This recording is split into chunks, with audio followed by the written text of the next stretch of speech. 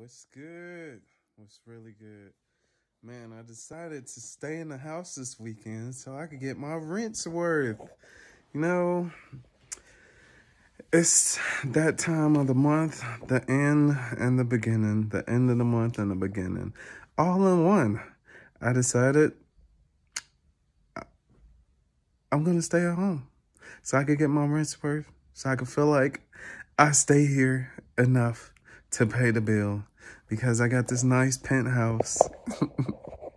And it's good to go out and everything, but man, when them bills coming around, that rent coming around, that mortgage coming around, and you're like, yo, I could just buy the drinks, get the food, cook whatever, and just have some music at my house.